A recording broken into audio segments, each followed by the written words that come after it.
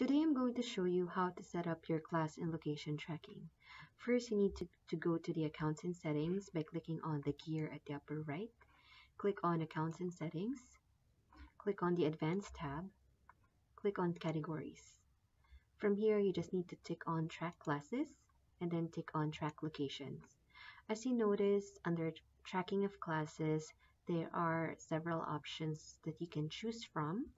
And one of the options here is that you can allow QuickBooks Online to warn you when a transaction isn't assigned to a class. If this option is something that you needed, just click on the radio box. And another option that you have here is that you can assign classes, one to the entire transaction or one to each row in each transaction. So you can choose whichever is your business requirement, but for now we are going to select one to entire transaction.